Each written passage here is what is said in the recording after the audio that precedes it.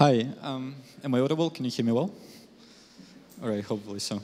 Hi everyone. So, sorry for a little delay. I got just a cool discussion in the canteen about the philosophical aspects of blockchains, and yeah, totally lost in time. So, I'm gonna be starting with an introduction. My name is Boris, and I'm one of the contributors to SORA blockchain. I'm also a software engineer by training, and the goal of this presentation is to immerse you to the SORA ecosystem.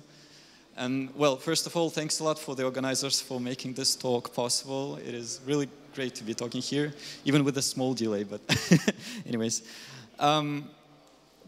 A little bit about content. So I'm going to be starting with the history of SORA blockchain, like what is it, why was it made that way, what are the most fundamental principles that were designed within the first version of SORA. And I'm also going to be talking about its current state as well as the future plans. So,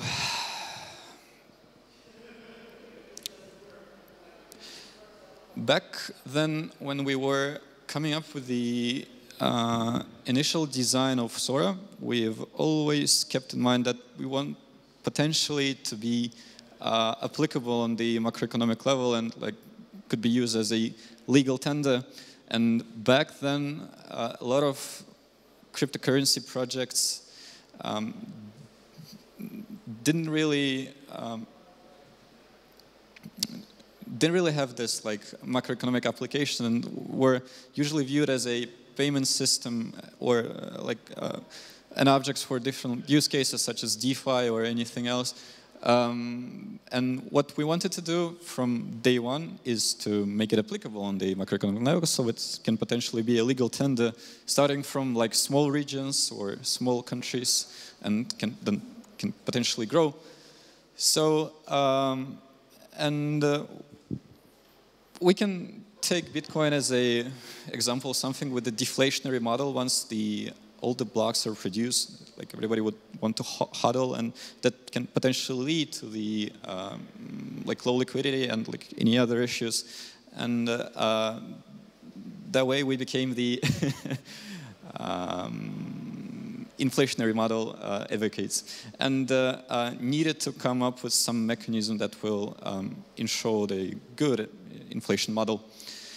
So, and we always kept in mind that if we really want a cryptocurrency project to be applicable on the country level or like being seen as a legal tender, not only we have to think about money, but we also have to think about ways to allocate the money, so money supply. This is a categorization prepared by us, and it is reflecting the different projects application for these categories. And we had a lot of questions like for alternative projects like that time. Oops, that didn't really like match the criteria that we've seen to like being used as a legal tender potentially. So we had to fill the gaps, basically covering financial system to monetary policy and etc. So that is what we're trying to put in SORA. And we've really just like took a look to the all the economical theories and made and put to the core of SORA a general theory of macroeconomics that states that the price of goods and services is proportional to supply. So left part is proportional to the right part, basically, as you can see from these slides. But of course, we can't just be, simply printing money on the interval-based cadence or like anything else. There should be a like rationale to print the money. And according to the same theory, there are three ways to print money, three means to print money: for consumption, for speculation, and production.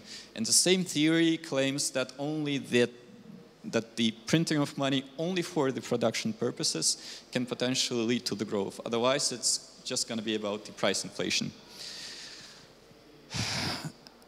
And in order to come up to in order to like prove to someone that your project is like truly of the fair type and will probably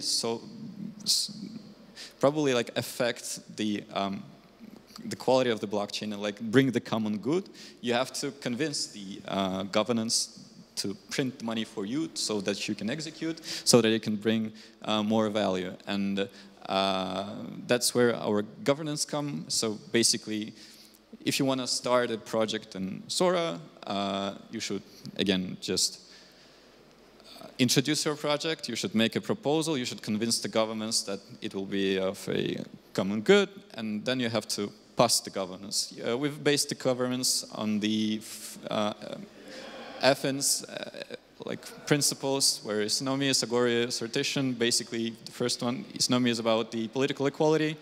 Isagoria states that everybody can vote, can speak, can contribute, and the sortition is that we randomly pick the groups who are making the votes.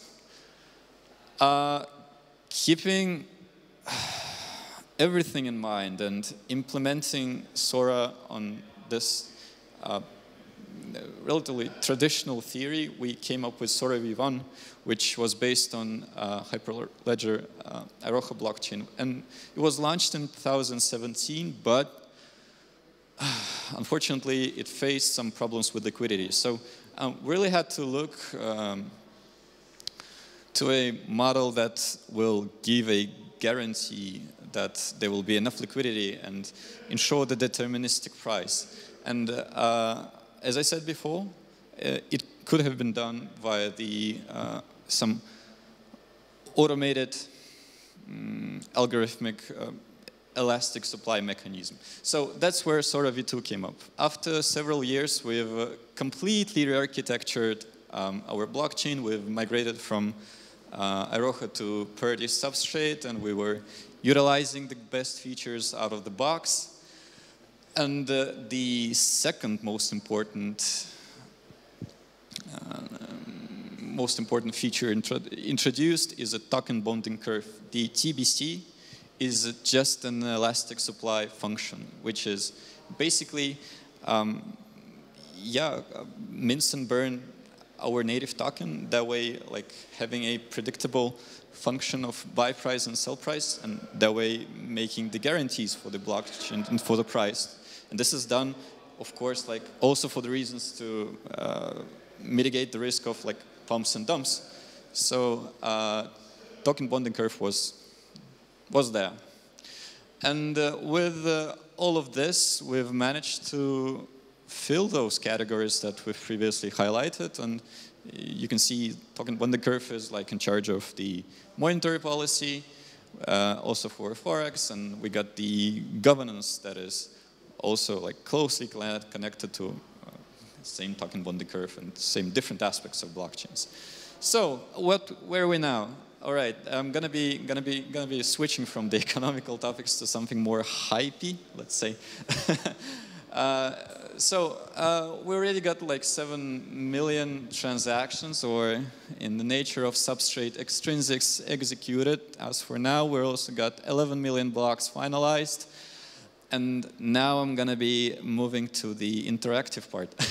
Not really interactive, but as I said, in order to contribute to Sora, in order to get compensated for your projects to be running on Sora, you would have to like you would have to make a proposal for your project. If you convince the governance that it will be of a public good, then new money will be printed, and then you can basically start building.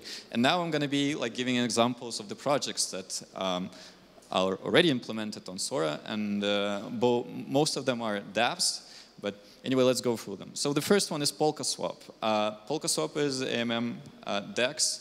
Not only you can utilize the pool XY case, but also you can use the same TBC or completely decentralized implementation of the order books. So order books are starting running on testnet this week, so yeah, you can be the first people who test it. Also, we got Sora Card. Sora Card is self-custodial DeFi wallet. it's basically a gateway from fiat world to crypto world, and it's totally private. So the decentralized part doesn't know anything about your centralized activity. For instance, your I don't know, transactions associated with certain IBAN and etc. And the centralized part, in turn, doesn't know about your decentralized activity. So SORA card, and yeah, and most importantly, of course, it's self-custodial. So you will always you'll always have a full custody on your digital assets. That's a simple ecosystem schema, and yeah, would like to touch upon the interoperability features that we're bringing, that we're also going through the for the proposals. So obviously, it is useful for us to utilize the benefits from the ecosystem, and we've created a substrate bridge. We've allocated the slots in Polkadot and Kusama so that the liquidity, so that we can like introduce like more users from the ecosystem. And yeah, we're obviously utilizing the out-of-the-box like toolkit in the form of XCMP and RTMP protocols with XCM. We also are having the bridge to Ethereum. We'll be releasing very soon the bridges, the trustless bridges to different EVM chains with different consensus system. So again, it's more liquidity. Oops, a little bit early. Then we also got the synthetic platforms, and we've built it on top of the Oracle data. Finally, we got the Fidgetals. You can buy a sparkling wine with our native token. The project is called Noir, so be sure to check it out. And that's about it. Thank you for the presentation. I'm anticipating some questions. There are any? Thanks.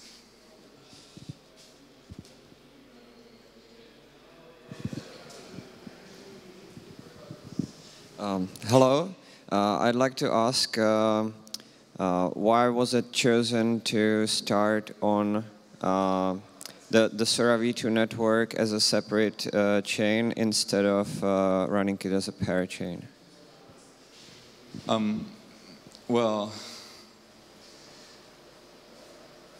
being parent-chain implies like having a shared tokenomics system, and especially the validation is like partly done by the relay chain, and we wanted to have our own like validator and tokenomic system, and we have a dedicated like token for rewards that is called VAL.